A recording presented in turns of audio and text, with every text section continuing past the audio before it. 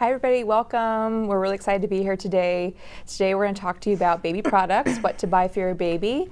My name is Dr. Kimberly Lank. I work for Hoag, or we both work for Hoag Medical Group. I work in Huntington Beach, and this is my colleague. I'm Dr. Julie Palmisano, and I work at in one of our Irvine offices. So let's get started.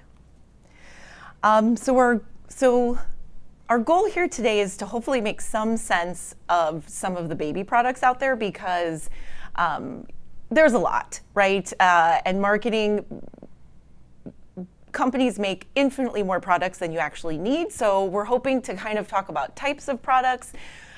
We're using lots of pictures in here, and I just want to be clear that when we use the pictures, it's not because we're specifically highlighting that brand. It's just that brand happened to have a nice photo for us to use, and so we're going to point out the particularly useful items, and also like what features are useful for each one. So what I would also say is that with this Zoom platform, we're also limited in time, and the baby products list go on forever. So the ones that we're going to focus on today are going to be sleep and feeding, which is mainly all your baby does the first month. So those seems like the most important places to start. Okay, so if we're going to start talking about sleeping, before I even go into products, I have to definitely talk about safety, because that's really, really important. As pediatricians, we could not talk about baby products, sleep products in general, without talking about the safety aspect. So for safe sleep, you want to prevent or decrease the risk of SIDS. And in order to do that, the things that you want for your baby when they're sleeping, you want a firm mattress, fitted sheet, crib, bassinet, play yard. We'll be talking about those in the next couple of slides. You want nothing else in their bed with them, no blankets, no crib bumpers, no positioners like incline, pillows, stuffed animals, nothing. Basically nothing extra. You want it to be as boring as possible. And of course you don't want any other people in there. You don't want to do any co-sleeping with your baby. So this is how you keep your baby safe. Okay, so generally in the beginning you start off with a bassinet, because the safest way to have your baby sleep in the beginning for the first 6 months is in your room with you and next to your bed, because you're going to be feeding them quite frequently throughout the night. So these bassinets, as you can see, are compact. They are convenient, and you can actually bring them around the house, but typically you won't. You'll just leave them in your room. And you don't use them past 4 months generally, because they do grow out of these. So one thing that we want to stress is to not overthink this. There are a lot of bells and whistles that can come with these bassinets. You can spend $1,000 on a bassinet, but it's usually not needed, especially because they grow out of them so quickly. So the general theme of this conversation is actually going to be start at the basics and work your way up if needed. Okay, and then these are some extra items that are marketed out there for sleeping. They're kind of nice because you can go around the house with them. They're obviously very lightweight, so they're infant loungers, sleepers. They're portable. They're for, again, younger infants, but it's important to note that these are not safe sleeping spaces. So your baby can sleep in there, but you cannot, because you have to watch them because it's not safe. The loungers are nice and cushiony. You see it's soft, it's plush, there's a little bumper on the edge. The babies like it because they feel secure, but it's not safe. So, and then the sleepers, you can put them in your bed with you, like next to you in there, but that won't make it a flat surface. They might roll. So again, you need to be up and awake. And then again, all these like bells and whistles. So these are bassinets that are talked about a lot right now. These electronic smart bassinets that rock your baby, and they do all these other extra things like white noise. They're pretty expensive. Again, not used to usually past 4 months. So pretty fast that your baby will be out of this device. And it's important to note that they haven't actually been deemed to be safe for sleeping yet. So the jury's out on whether or not these are actually helpful to prevent SIDS. So it's definitely a gray zone. So I wouldn't start here. It's not something that, like, again, you have to spend all that money on, and we don't know quite yet if they're actually safe for sleeping. Okay, and then also, they are marketed, though, as the safest place for your baby to sleep a lot of the time, so just be aware of that. Okay, and then cribs. So before I talk about cribs, I'm going to talk about play yards, because before your baby makes into a crib, usually the crib is in the nursery or a different room because you usually don't have space in your room next to you to have a crib. So then there's like that area where you're like, okay, now my baby's out of the bassinet, but they're not ready for the crib yet because again, you want your baby to be in your room with you until 6 months for safe sleeping. So then you move them into what I usually recommend is a play yard because they're portable, they're cheap. You can bring them around with you, you can travel with them, you can have them at your in-laws, your parents, your aunts and uncles. Bring them with you when you're traveling. I usually don't recommend all the extra stuff on top. So the one that we posted here is more of like, you don't need all this extra stuff. Buy the one that has nothing else added onto it because they're a lot more expensive and you don't need it. It's just that bottom area there, that's the safe sleeping area. And you can... You know what, as you said that it being helpful at other people's houses, so a lot of families are lucky enough that grandma or grandpa or like you said, aunts or uncles spend a lot of time taking care of the children. And so this is great for their house, right? Like you were saying, because the baby can sleep safely. The baby can be there for quite a while in terms of age. And this just folds up and they can put it away when the baby's gone too. So this works very nicely. Yeah, I love it. And you put it in your car with you. Yeah, it's great. Or all around the house. You can also use it just for a play area too. I know that when I had one of my sons, we were in an apartment that had 2 floors. So on the second floor was where the bedrooms were and that's where the crib was. And then on the first floor, I actually had a play yard so that even if I was cooking or, had to maybe use the restroom once, then you can put your baby in that and I wouldn't have to go up and down the stairs, especially because I had C-sections. So accessibility was very important for recuperation. It's such a safe, just having a safe place knowing that you don't have to just worry if you have to just go to the bathroom, do something fast. But yeah, they're very convenient. I actually have 2 in my house because I like to bring one, and so often one was in my car a lot, just like sitting there waiting to go wherever I went, so I didn't have to worry. So great for the in-between phase and also just portability. And my son actually didn't graduate out of his until maybe a few months ago, and he's almost 2.5. But basically, you can keep him in there around 15 months, 18 months or so. They can climb out of it after that, but they can be in there for quite a while. And then for cribs, so again, less is more with most of these cribs. This is actually the one that I got for my kids. They're really great that you can transition them these days, and they don't cost that much more to buy a transitional crib. So again, once they are able to climb out of the crib is when you need to start transitioning them to a toddler bed. So you see these different phases that they can transition into, and note that there are pillows, but past the age that they are 12 months and transitioning to a toddler bed, so you can't have the pillows in there earlier on. So again, make sure if they're climbing out of it, maybe it's hard to say exactly when that's going to happen, but once it does, transition out. And the other thing that I would point out is that you don't have to have a bassinet or the other lounger. I know that, for example, when I had my first son, we were living in a place that our bedroom was so narrow that you could not put one of those in the bedroom. And we actually had, in the nursery, we had a single bed in there. And so my son slept in the crib and I slept in the single bed at first. And then we were living somewhere different when I had my second son because we moved around a lot.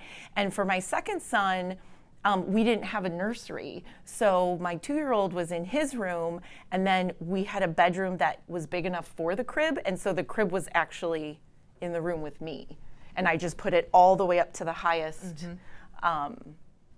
rung. So I didn't use a bassinet. Yeah, and that's common too. Right. If you have the space, then absolutely. Okay. And then for swaddling, most babies do like to be swaddled. It's nice for soothing. So swaddling, it's hard though because in the middle of the night when you're really tired, using a blanket for this can be challenging, and you might worry because of what if it loosens up and they get out of it. So this is like a fun product that is out there that some parents don't know about. So the little sacks basically that you're able to wrap your baby in. So you can start off on that baby with the blue where they are wrapped in it, that they're swaddled into it, and then you want to be transitioning them out of it though around 2 months. any signs of rolling, you want to start transitioning them out of a swaddle. So that's something parents don't know about either. So so the baby in the middle right there, you can transition to their hands being out. So that's the safe step around 2 months, and then you fully can transition out into a sack. For me, I think it was easier for me just to go straight from the swaddle just to onesie, because it's just, get right there, because you're going to eventually have to be there anyways. But it might be a quick transition for some babies. So using that middle step, hands are free, that's very safe, but they're still wrapped around their waist, so they still feel secure. And then you eventually get to the point where they're not wrapped anymore and they're in the sack. And then eventually from there, you get them into the onesie. And I really liked the sleep sacks, even, past the swaddle, because little kids roll all around the bed. So even as my son, I just kept trying to get the biggest size that I could get so that he would sleep in it still, because he just rolled all around. So even if he was old enough for a blanket, it wouldn't have ended up on him. And then he was old enough that he could even walk in it, which I don't recommend, because they could fall and hit themselves in the face, but that didn't happen. But it was a great photo, but I would not recommend that. But they're really useful, actually. And sometimes you just have to survive too, So like for me, I went straight to a onesie, and it was a little rough, but I've definitely heard of people using the sacks for longer, because they roll around a lot, they wake themselves up, and you just need some sleep sometimes. Okay, so they'll be spending, hopefully, your newborn will spend a lot of time sleeping. You won't, but they will. And they'll spend a lot of time feeding. So feeding over the first year of life changes a lot. And basically, though, for 0 to 12 months, your baby is going to be taking breast milk or formula. Now, when we talk about other foods, so when your baby's at least 4 months old, they can start purees, and eventually they'll take sippy cups with water, and eventually they'll take finger foods. But all of that is a whole separate conversation. So we're going to focus on all of the accessories that you never knew you would ever need or want for feeding your baby both breast milk and formula. So what I like to tell people is that breastfeeding is a great goal. It's wonderful. What I would say is that for most people, it's difficult at the beginning. So I guess the best comparison I have is that breastfeeding is kind of like riding a bike. But I don't know if you remember when you were 8 years old and first learned how to ride a bike without training wheels, and it felt very awkward, and you didn't know what you were doing, and you didn't understand how anyone else could ride a bike. But then once you got the hang of it, it was super easy. So I think that breastfeeding is a lot like that, and at the beginning it's very awkward, and if you go in expecting that, then you won't be so frustrated. I do think that having some preparation is helpful. So there are books out there. Hoag has excellent breastfeeding classes ahead of time, and I think those are a great investment. So the everyday supplies for breastfeeding. So first of all, you can see on your left, there's 2 pictures for the nursing pillow. So there are different types of nursing pillows. Do you have to have an exact nursing pillow? Can you use regular pillows? Yes. Nursing pillows are nice because they're the exact correct shape that you need, and they're firm. So like you wouldn't want to use a bed pillow because the baby sinks into it. Because really the reason why you're using a nursing pillow is because if you don't, you will be leaning over all the time to breastfeed your baby, and it hurts your back. So the breastfeeding pillow props the baby up so that you can sit more comfortably. That's all they're for. You don't have to have one, but again, it does make things easier. Now, which one you like, that's personal preference. It really doesn't matter. It's just for comfort, really. And you can also become hands-free if you get the hang of it. Yes, so you can get the hang of it and the baby's propped up, and then you can go like this and text.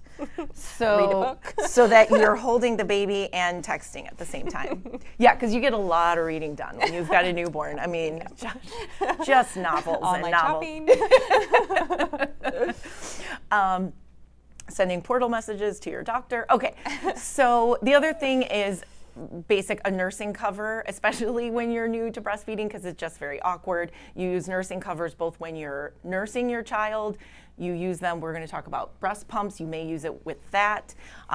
Certainly you would use it when you're out. You may even use it at your own home if you have visitors, so that you don't have to be like banished to the other room when company comes, unless you want to be, and then don't get a nursing cover. And then nursing pads. So one of the very, very glamorous things about breastfeeding is that your breasts leak. Yeah, that's right. You're going to leak milk. And so nursing pads you just put in your bra so that you don't leak on your bra or through your shirt. So those are necessary. Now, you can get disposable ones. You can have ones that you wash. I'm sure Mother Nature would love it if you get the ones you wash. I have to admit, I got the ones I could throw away because I just wanted everything to be as easy as possible. But those are things that you definitely need. You're washing a lot of things. You're washing a lot of things. If you get the ones that you wash, that's fine, but then get a bunch of them because you're not going to be wanting to wash them every day. No. So the glamour continues. So I wouldn't buy, so there's something called a nipple shield. Now I wouldn't buy this ahead of time because you may not need this. And also, as your body gets larger, so do your breasts. And your nipple shield size will change and is specific to you. So some babies have trouble latching, or you might have pain. So sometimes a nipple shield is helpful. You can see in that picture, it just goes over your nipple and then it has holes in it so the baby can feed. We put this in here just so you know it's an option and that it's out there. So if you're having trouble later, you can order one or send someone to pick one up for you. Now, what you will absolutely need is nipple cream, which is typically lanolin. So it's kind of like the consistency of Vaseline, but it's more healing than that. And so, again, with the glamour of breastfeeding at the beginning, you're going to have some nipple pain and irritated skin, and this is everything. And you will be applying it all the time. You do not have to remove it to breastfeed. So just trust us and just get this, please. Get this, just get it. And then sometimes people will buy gel pads. They'll either be warm or cold if you're having breast tenderness. I don't think you have to necessarily buy these ahead of time, but if you make the gels warm and you put them up against your breast, it may help with the letdown of the milk before you start nursing. If you're having breast pain, then you may have a clogged duct, and so then you probably would use you might use some cooling, right? Mm-hmm. So. Yeah. Okay, and then for breast pumps, there's a lot of breast pumps out there, but the main ones that we would always recommend would be the double electric breast pumps. Those are the easiest and they work the best, and there's a lot of them out there. But I bet you'll find that a lot of people have their opinions on the best ones and the ones that work the most efficiently. But for sure, double electric breast pump. I always recommend a portable one, a one that's rechargeable. You don't want to always be attached to a wall because you'll be surprised as to where you're going to use these. A car maybe, it can happen. So you want that option. And so it's always important to have the portable ones, the ones that you can bring around with you. And then there are also wearable ones that are very expensive, and typically I don't recommend them. The wearable meaning that you can have them basically in your bra and your shirt over them, and then no one will really know, and you can just walk around. And they're kind of marketed as, oh hey, you can clean, you can cook, you can shop, you can work. And give yourself a break too. You're going through a lot. There's a lot going on, and sometimes pumping. For me, I don't know for you, but it was nice to have a little bit of a break where you sit down for like the 15-20 minutes. Give yourself that time, and you can catch up on work if you want to. You can. And this is the day and age of the smartphone, so you can check emails, you can check YouTube. Like you can call friends, right? Relax a little bit. I had one job where I would pump at work, and I always used to call one of my friends, and you could hear the pump, and she'd be like, "You're pumping right now, aren't you?" I'm like, "Yeah, of course I am." Yeah. So, and I think that as a rule, we should just, I personally, so the wearable pumps were not invented when I had my children 10 years ago. And so it really is the concept that you put these things in your bra and then you just walk around and do your daily activities. And I think that we should all decide as women that this is way too much. A man would never do that. So if you can't take 10 to 15 minutes to stop to pump, then maybe breastfeeding is not going to work out for you and you should move on. I mean, realistically, that's just too much I think it is just too much to expect from yourself. And when you're a new parent, or when you're not a new parent, you already know this, but when you're a new parent, the most important thing is to be flexible and to be able to change your expectations, right? And so, if you can't take a break to pump, then I don't know if pumping's gonna work for you in general. And they're just also really expensive, and they don't really work very well too. So that's the thing. The other part about it is that they don't seem to produce as much milk as the other forms do. So over time, you might just get frustrated as it is, and you spent all this money. And then the other part is that insurance can cover a lot of these breast pumps. So you go through your insurance, you call your insurance company, you go on your website, you talk to your OB, and they'll give you the information, and you can usually get whatever pump you want covered, but definitely not the wearable ones. Those are not covered. So that's another caveat to all of this. But typically it'll cover either all of your breast pump or partial if you want more of the fancy version.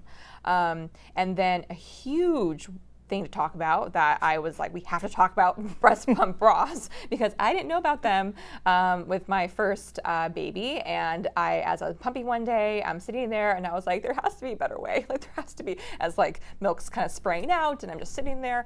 And then of course there was a better way. No one told me about this, so I have to tell everyone about this now. It's a bra that you basically attach to yourself, obviously, and you just put your the breast pump supplies attached there. I don't know why I'm blanking out, just the catch, the bottle, or I had the same situation that with my first baby, I didn't know about this, and then the second one, I was like, this is amazing. It's everything. So, I mean, all of these things take a lot of logistics still. So basically, if you were doing this at work, we'll just go through the details. If you're doing this at work, you're probably wearing a nursing bra, and then that flips down, opens up to expose your bosom, and then you take this and it goes around almost like a tube top, and you zip it up, and then it has holes in it, and then the holes, because it's like spandex, it holds in the pump, and so you truly are hands-free so that you can use your smartphone. Yeah, or else you're just sitting there like this, and right. Then you're really just stuck. Yeah, and it's a little miserable. Maybe speakerphone. So, I mean, some people do it, but maybe you could use speakerphone. You can use speakerphone. Yeah. But this is key. Right. Okay, and these, I love these. So breast milk collectors. I didn't quite get the hang of these with my first. I wish I would have, because once I had my second, I started getting the hang of it. They were magic.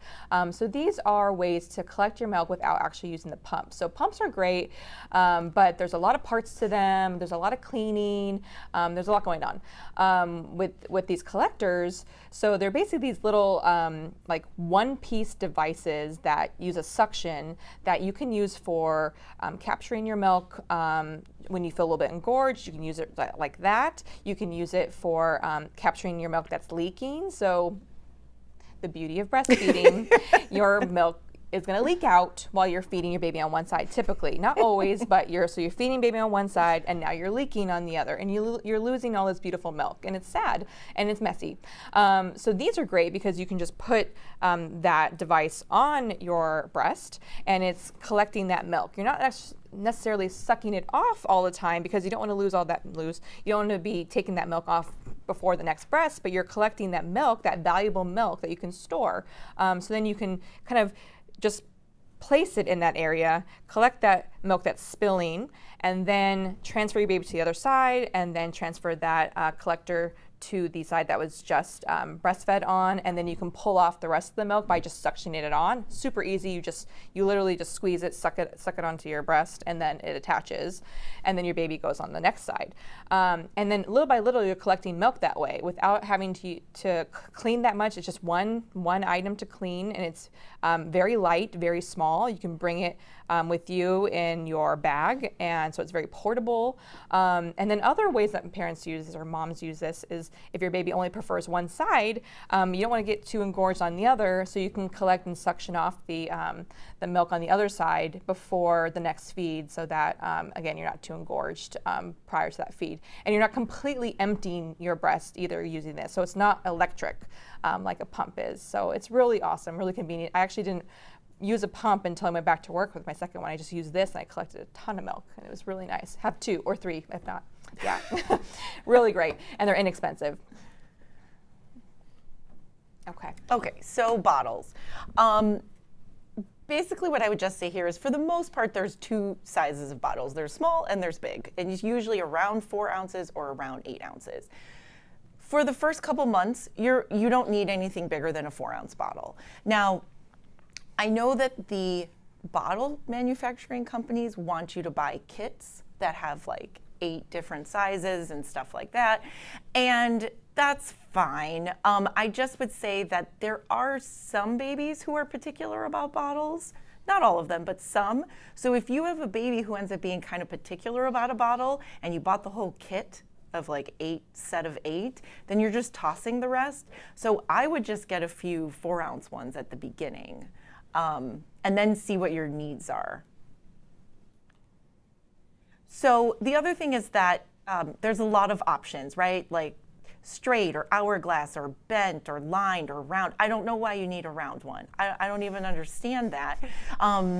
But all of these things, they're marketing, right? These are, if there was a magical bottle that prevented babies from having gas, all the bottles would mimic that.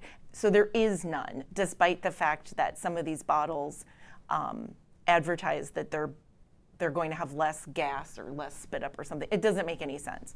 So basically, you can get the bottles that fit into your diaper bag. Now, the bottle nipples, sometimes, some babies are great. They will say, I will take any bottle, I will feed from a breast, I will feed from a bottle, it can be breast milk, it can be formula, I don't care, just feed me. I had those actually. They were terrible sleepers though. So they definitely got me back.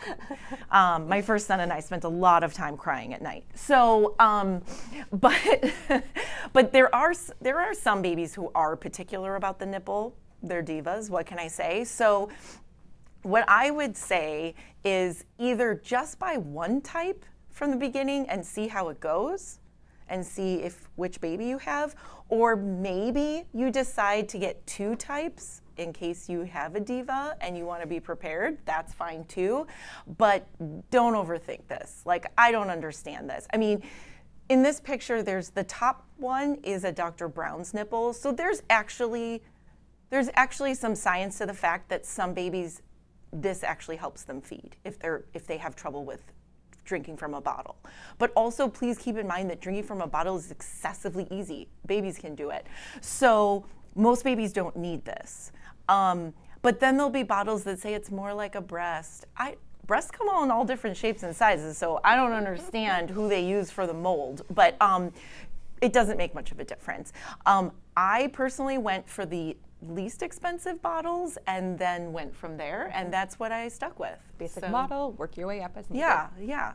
Now the other thing is that regardless of which nipple type, bottle type you purchase, there'll also be different flows. So there'll be 0, 1, 2, etc. And basically what happens is that when you increase the number, it changes either how many holes are in the nipple or how wide they are. Basically, the 0, 1 is the slowest flow, and then it goes up from there. But the companies on their packaging they'll give you age recommendations. I would say start with 0 and don't change unless your baby seems frustrated, okay? So my children, even as they got older, when they would have a bottle sometimes in the morning, and they were kind of like the adult who says, like, don't bother me till I'm done drinking my coffee in the morning. Like, they enjoyed to like sit and savor their bottle, so they only stayed with a slow flow nipple, and we never went up from there. Yeah, mine, we went to a 1. My daughter has like a 2 every once in a while, but we definitely did not go by the ages. I feel like that's just more of a money grab, and it's not needed usually. Yeah, just start with the 0, and then see what happens. Yeah, if you need my to buy daughter's 10 months, so yeah, if you need to buy more, you can, but you probably won't. Oh, sorry, that's a duplicate. Okay, pacifiers. So we love pacifiers as pediatricians, most and moms. Yeah. Moms, yeah, mainly. They are safe, they are SIDS protective, and they're great for soothing. The thing is, you do want to make sure that you wait for about a week or so to use them. Talk to your pediatrician first, because you want to make sure the feeding's going good, there's not too much weight loss, because typically in the beginning when your baby's crying, they need food, so you don't want to put something else in the way of them eating. But after that week process, or 1 to 2 weeks, when you have really good breastfeeding established, there won't also be that nipple confusion possibility. Then you can use these for a soothing technique tool.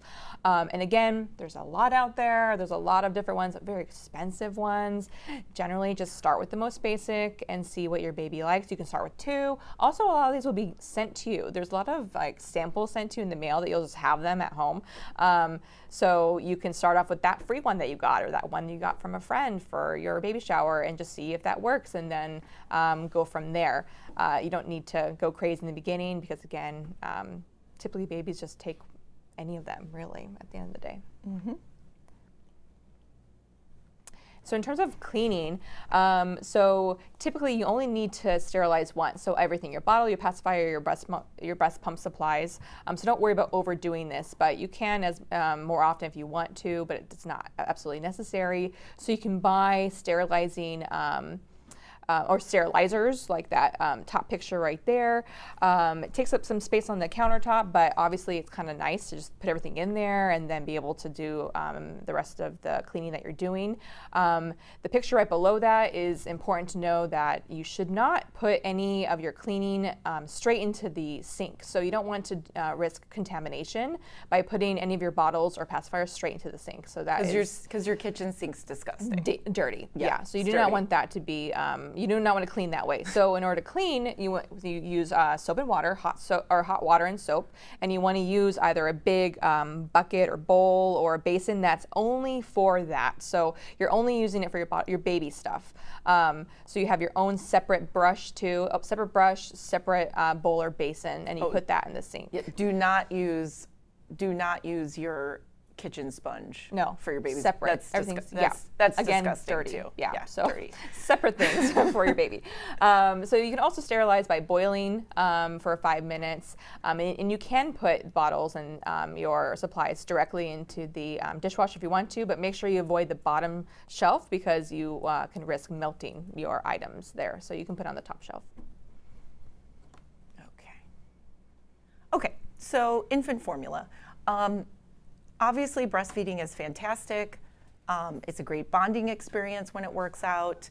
And in no way do we want to detract from that, but formula is a tool that many people need to use in addition. And sometimes we go so far in supporting breast milk that we don't give any education about formula, and then parents are really confused. So here's just the bottom line. For the most part, there's 3 major formula companies in the United States. There's Enfamil, Similac, and Gerber, okay? Oh, let me go back for a second. So each one has an entire line of formula products, okay? So I know this is not the best comparison because I'm comparing it to soda, but if you imagine that Enfamil and Similac are Coke and Pepsi, and Coke and Pepsi have like a bunch of different options, and then Gerber's kind of like Dr. Pepper. They have less options, but still great.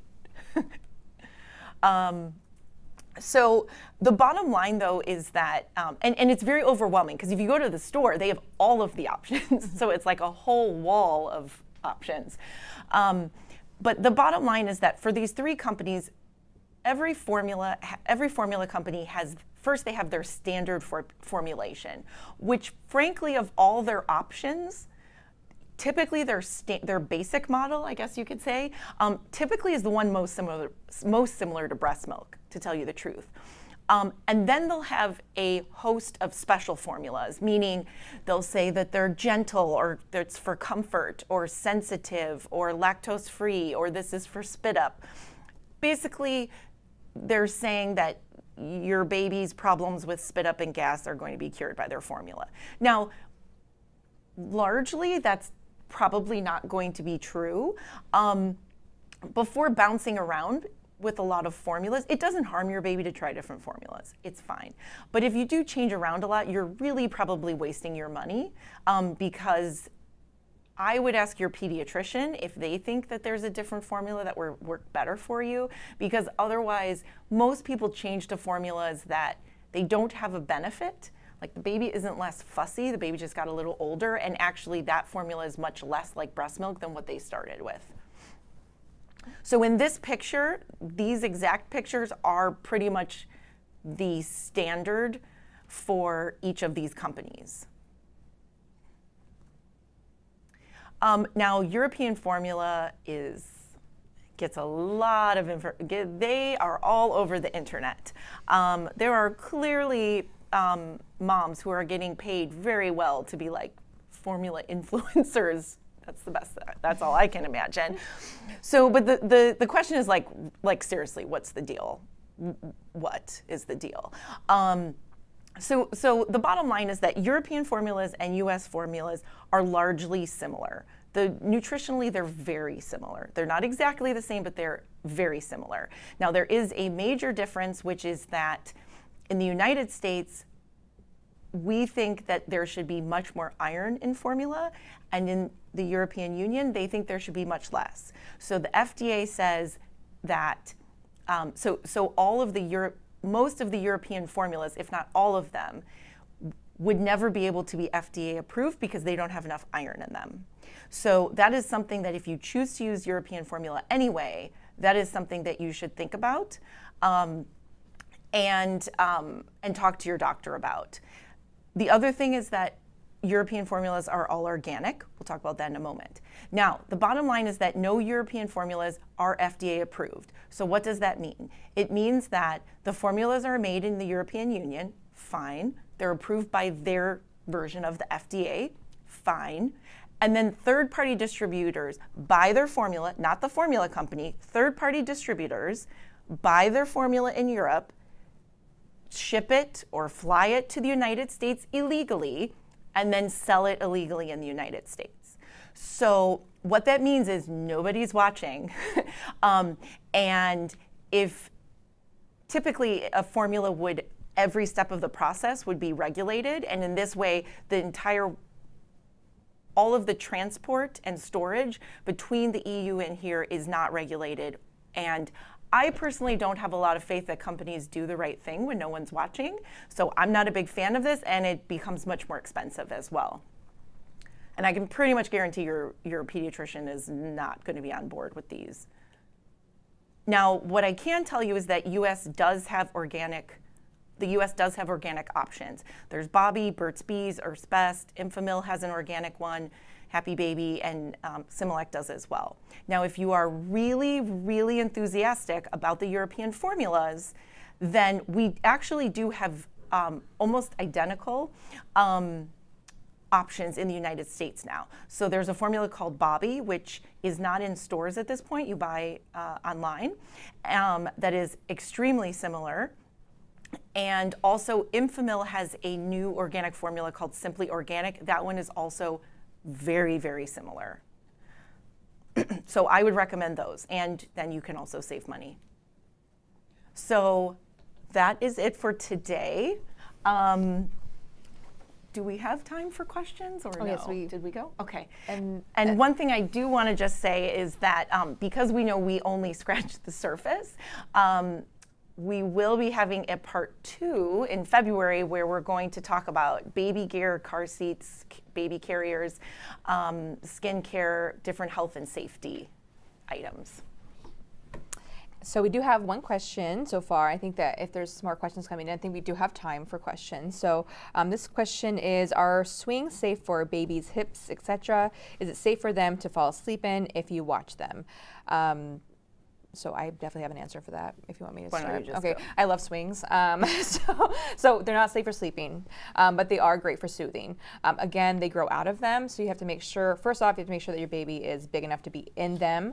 And just like anything, though, you don't want to leave them in there for too long because, yes, there's certain things that, I mean, you want to bring them out to have them on the floor, have them stretch out, do some wiggling time. Hips, though, it should be fine for an hour or so if they're in there. But again, you're watching them. This is not a safe place for them to sleep. And they're very useful, and but they do grow out of them pretty quickly.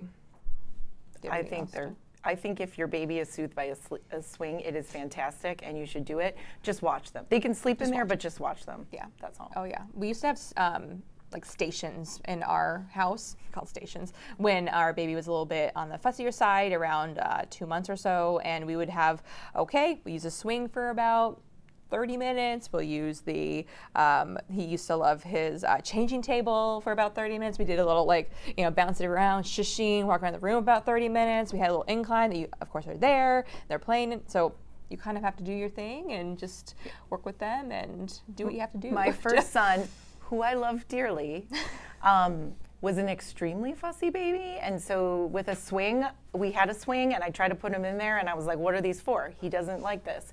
And then I had my second son, who I do not love more, I love the same, but he would go in the swing and be happy, and I was like, these are magical.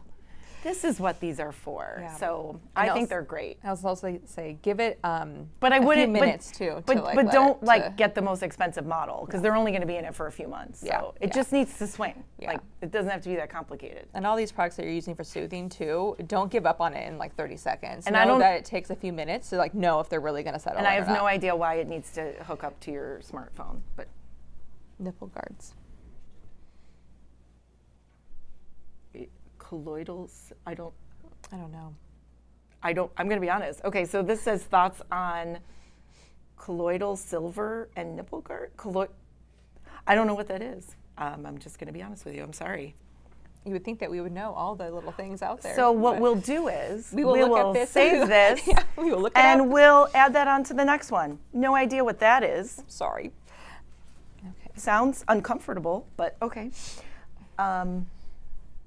The thoughts on the Hatch Baby Smart Scale Baby Changer. I don't know why you need to weigh your baby at home. So yeah, I think it causes a lot of anxiety to weigh them at home. So I don't think it's necessary. You're going to be stressed out weighing them all the time. So when you come into your pediatrician's office, you're in the beginning, it's at the it's about third or fourth day of life, and then it's about 2 weeks, and then 2 months, 4 months, 6 months. And those are ideal time frames and milestones that you're looking for weight gain. So any more than that, you see variations that are going to stress you out. So I don't think that you necessarily need something like this. And most babies, like in an ideal world, the way that Mother Nature intended feeding to go is that the baby's in charge. So the baby wakes up and yells at you, and that's how you know that they're hungry and they need to be fed. And unless you have some babies are just too sleepy for that, and then you need your pediatrician to help you figure out the right feeding schedule. But typically, if you just feed the baby when the baby tells you, then you have no problems. And I certainly would never get a baby scale. Yeah, no. If you're going to spend money on that, put it into the swing or something. Okay. So the next question is there a particular temperature and humidity for ideal sleep? So for safe sleep, you want it to be on the cooler side, so 69 to 72 in that range. So that's for safe sleeping. You want to overheat your baby. I know it's harder if you live, for me in my area, Huntington Beach, a lot of us don't have ACs or heaters, so you just need to be get a fan or try to at least make your area a little bit on the cooler side. That's for safety. And then humidity, I don't know if there's an ideal studied Yeah. So some monitors will have humidity on it, they'll have temperature on it, they'll have everything on it, and it's not. I would turn that off. I don't have any idea why you would need to know the humidity and how you would change it. Yeah, if it wasn't correct. Yeah, I guess you can. I don't know. A humidifier. Like what do they do in Florida? Is it too humid? Do those? I mean. Yeah. I would turn that off. Yeah, turn that feature off. And you don't need that. Yeah. Turn that feature off. Sometimes less is more. And then in general, if you have a full-term baby who's a normal size baby, meaning your doctor didn't tell you you have a preemie and your doctor didn't tell you you have a really, underweight baby, most newborns need about one more layer than you do when you're sleeping, right? So that's where the sleep sacks are helpful too. Like if your house is a little cooler, you might use the fleece one. And if it's not cooler, you would use the cotton ones. So this is a nice question to transition into because it's talking about monitors. So for baby monitors, I think also less is more. I'm sure you agree too. Yes, there are the video ones, and we were talking about that prior to this presentation. I like the video ones because I can check in and see what they're doing. They connect to your phone, but there are some that are so expensive, like $200, $300 for all this like monitoring of temperature, of humidity, heart rate, like the owlet, things like that. Not needed. Which have been recalled. Recalled, yeah. Recalled. So not needed. And anxiety provoking. Specifically, the FDA has recalled them and said do not use them because they're not accurate and not. They don't catch any worrisome time. And then also, so I actually just got, it's just like basically a typical camera that connects to my phone, and I use that, and it was $25. So that's what I got for my babies, and I put them wherever they're sleeping. And we will discuss that more at we'll part go through, 2. Yeah, and there's another question on that. You got to keep them wanting more. You know what I'm saying? Yeah. Just give a little. How often can I play with baby, or should I let them sleep in bassinet? Yes, you should let them sleep as much as they want. Bassinet to crib timeline. So when your baby's so in the beginning, your baby's gonna be sleeping a lot, like 17 hours, 16 hours a day. Unfortunately, not in a small row, bits. Yes. Small bits, so 2 hours, 3 hours, maybe 4 if you're lucky. When they're awake, then you want to play with them, you want to interact with them, sing to them, talk to them. Again, a newborn, and even for the first couple months, like you're not in charge of these babies. They're in charge of you. I mean, good luck trying to be in charge of them because they come out and they're like, oh my God, that's so cute. Mom and dad still think they're in charge. When the baby wants to sleep, the baby sleeps. And when the baby wants to be awake, even if you want them to sleep, they're going to be awake, even if it's 2 in the morning and they're just staring at you, and you're like, and you think, please go to sleep. I will sell my soul if you go to sleep. They won't. So, I would say, at night let when they're them be in charge. Yeah. I mean, I would just say, like you, especially the first couple of months, don't overthink this and let them do what they're going to do. Yeah, when they're awake at night, let it be dark and quiet, and don't play with them then. Yeah, so I think we're out of time though. So we just got the signal, so I got a little. Anyways, but thank you so much for joining us. This was so much fun. And again, I'm Dr. Kimberly Lank, and my colleague. And I'm Dr. Julie Palmisano. And we'll see you next time. We will see you in February. Yeah, awesome. I know that you're very excited. And we'll look up that question that we didn't know. Oh, yes. We'll have that answer. We will. Okay, thank you. Take care.